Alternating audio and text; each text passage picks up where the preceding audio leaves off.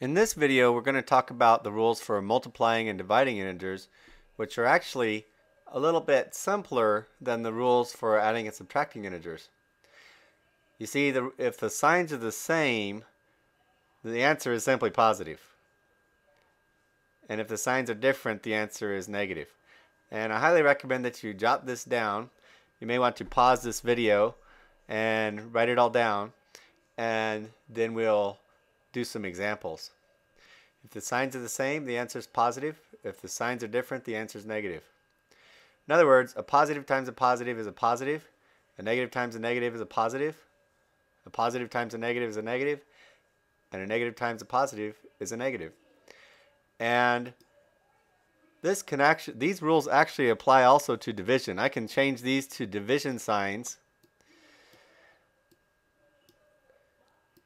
and the rules still apply. A positive divided by a positive is a positive. A negative divided by a negative is a positive. A positive divided by a negative is a negative. A negative divided by a positive is a negative. So if the signs are the same, the answer is positive. If the signs are different, the answer is negative. Now, let's go back to the multiplication for a minute, and we'll try some examples. Let's start with negative 8 times positive 2. First of all, you ask yourself, what's 8 times 2? It's 16. But it's a negative times a positive. That's down here. The answer is going to be negative. Pretty simple. Okay. How about positive 8 times negative 3? First of all, 8 times 3 is 24. But a positive times a negative is a negative. So this is going to be negative also. Okay, let's try some different ones. Let's try multiplying two negatives. For instance, negative 8 times negative 2. Negative 8 times negative 2. Negative times negative is a positive because if the signs are the same, the answer is positive. So the answer is simply positive 16. We don't really need to write the plus sign unless you want to. If the sign is not there, it's automatically positive.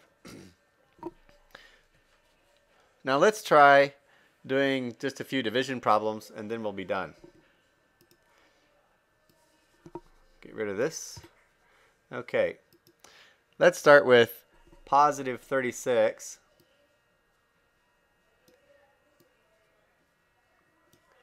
divided by negative 6. And I'll put that in parentheses. Positive 36 divided by negative 6. And remember, these rules apply also to division. Okay, so I've got a positive divided by a negative. The signs are different, the answer will be negative.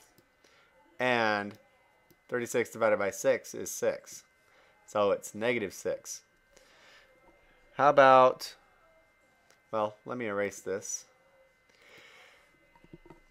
I just want to remind you that there are two ways to write a divide sign. Actually, three ways. Some people write it diagonally like that. But you may see it in your math book like this. Negative 16 over 8, for example. This is a fraction bar, but it's also a divide sign. That means negative 16 divided by 8. Well, a negative divided by a positive is a negative. First of all, what's 16 divided by 8? It's 2. Negative divided by a positive is a negative. So we put a negative sign on that, and the answer is negative 2. Let's just do one more, and then we'll wrap it up.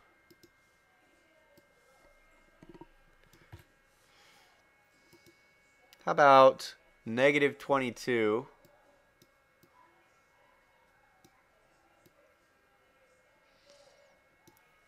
divided by negative 2. By the way, these rules apply whether you have real numbers, rational numbers, about any kind of number. We're getting integers for all of our answers here. On purpose, I'm trying to keep it simple. But if you get a decimal value or a fraction, that's okay. The rules still apply. Okay, a negative divided by a negative is a positive. That's up here, the same signs. The answer is positive. So first of all, 22 divided by 2 is 11.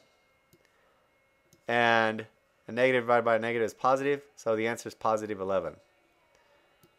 And you can write the plus sign if you want, but you don't have to, because if the sign's not there, it's automatically positive. And I hope this has helped you understand a little better the rules for multiplying and dividing integers. See you in the next video.